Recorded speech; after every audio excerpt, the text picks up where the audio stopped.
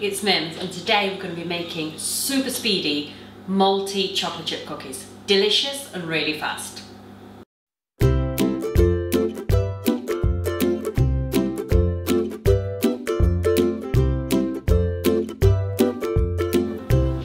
Okay, so to start off, you need plain flour, caster sugar. Now the recipe calls for golden caster sugar and brown sugar.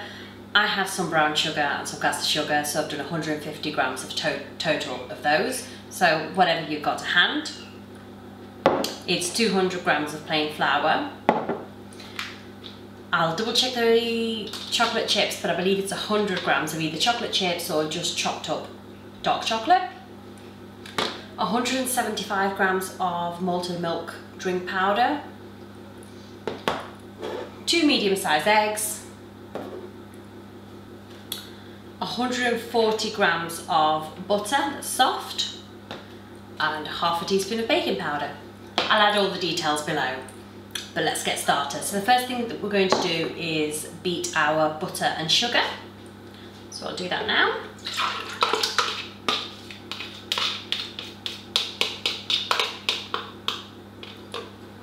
So I came across this recipe because I had a cookie emergency.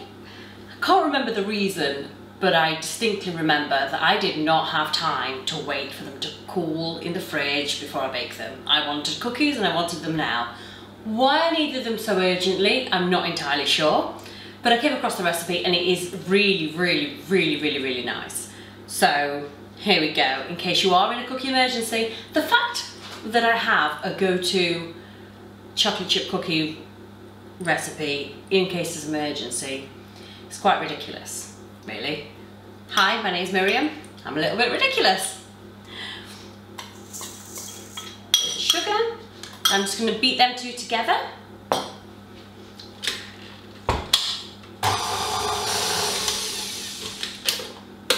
I'm now going to add my eggs one at a time.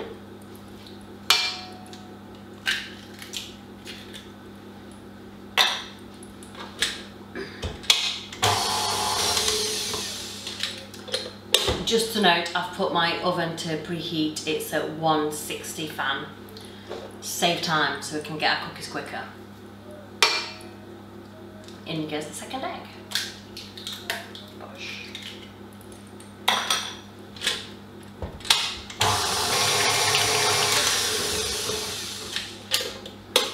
Now I'm just going to put my half a teaspoon of baking powder in with my weighed off flour, and then that'll go in.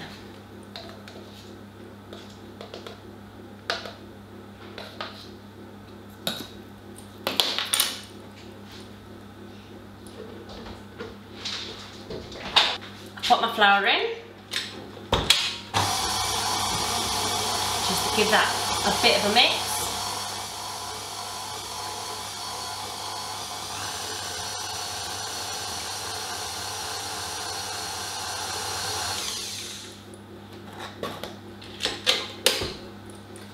And now I'm going to add my malted milk powder.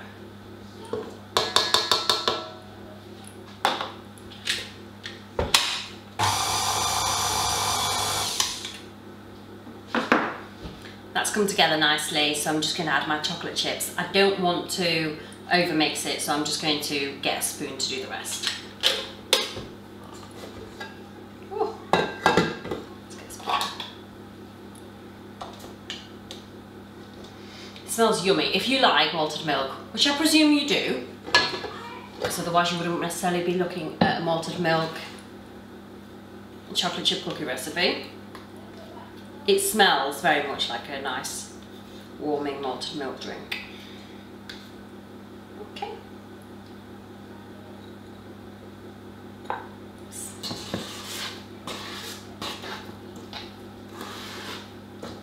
Just going to add my chocolate chips.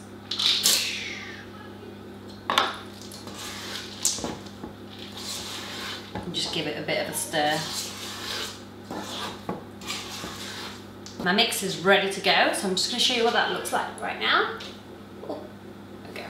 So, full disclosure, it was a little bit too runny. So the reason for that is that some of my butter wasn't quite room temperature, so I had to stick it in the microwave and it was a little bit too hot, so it was just a little bit too loose, which is not what you want when you want speedy cookies.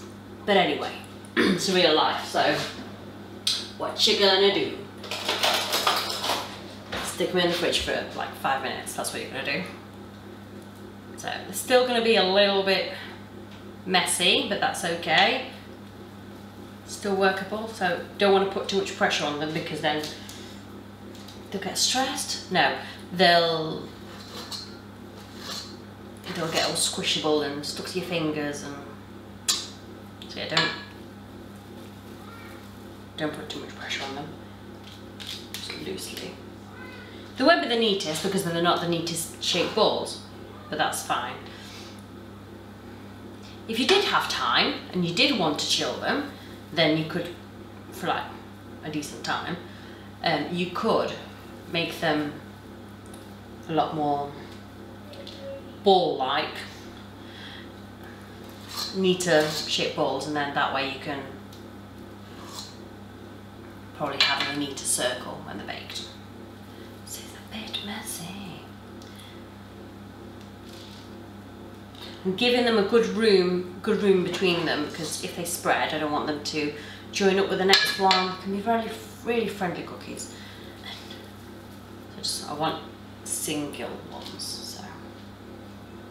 So I'm going to have to get another tray quickly just to sort that out.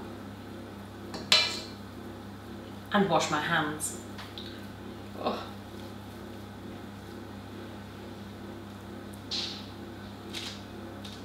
Right, off to get another tray and wash my hands. So I've got my second tray.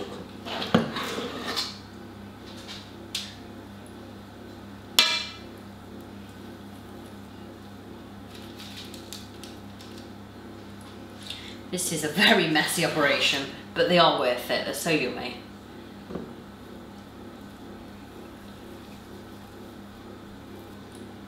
You are worth the mess.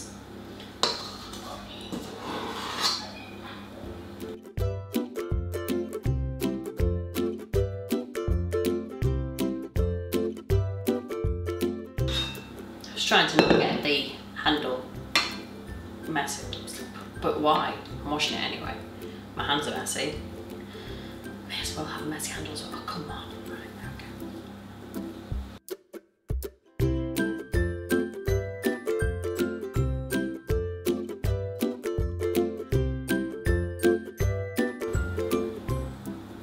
So messy. I'm gonna have to wash my hands again. Right, last one or two, I think.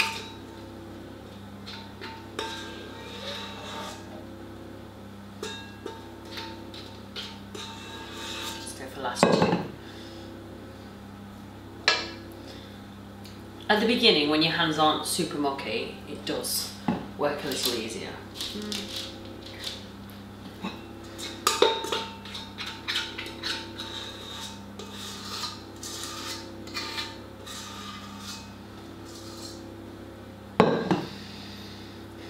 Going to be a smaller one. They are definitely not going to be uniform in size. This can just be a little extra one. Right, gonna wash this. Well, not now, I'm going to put it in the sink. Okay, so they're going in the oven for between 12 and 15 minutes. In they go. Hi! So, they've been in the oven. They smell incredible, so yummy. They have got a little bit friendly with each other, that's fine. When they've cooled a bit, I'll separate them. Just show you what I mean. Boom, boom, boom, boom.